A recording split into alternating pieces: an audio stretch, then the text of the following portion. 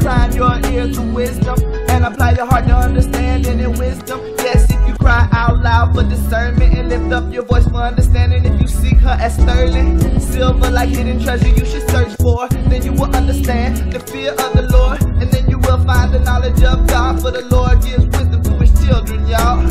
From his mouth comes knowledge and understanding. He stores up sound wisdom for the upright. He is a shield to those who walk upright. He protects the path of justice, right? And he preserves the ways of his saints. Then you will understand righteousness and justice, man. My prayer to God is, Lord, keep me away from garbage and save me.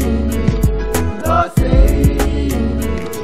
I know I be backsliding, that's why I need your guidance and save me. Lord, save me. Then you will understand righteousness and justice, equity in every good path and instruction. Only when wisdom enters your heart and knowledge is pleasant to your soul, unapart. Discretion will preserve you, understanding will keep you from the way of evil to deliver you, and from the man who speaks perverse things. The path of righteousness they quickly leave, so that they can walk in the ways of darkness. Who rejoice in doing evil in the light, and the perversity of the wicked. Their ways crooked, they devious in their steps, man, look it. Deliver me from the immoral woman, from the seductress who flatters with her lips, yes. She forsakes the companion of her youth, and forgets the covenant of God too. Look over my life and see if it lines up with your standard. Look over my life and see if it lines up with your standard. My prayer to God is, Lord, keep me away from garbage and save me. Lord, save me.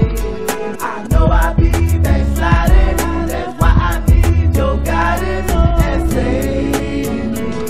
Lord, save me. Proverbs Chapter 2, verse 16. Deliver me from the immoral woman, from the seductress who flatters with her words, yes. She forsakes the companion of her youth, and forgets the covenant of God too. Because a house leads down to death, and a path to the dead you won't return if you left.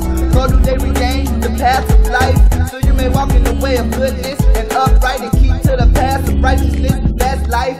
For the upright will dwell in the land, the blameless will remain in the land, the wicked will be cut out from the land, the unfaithful will be uprooted.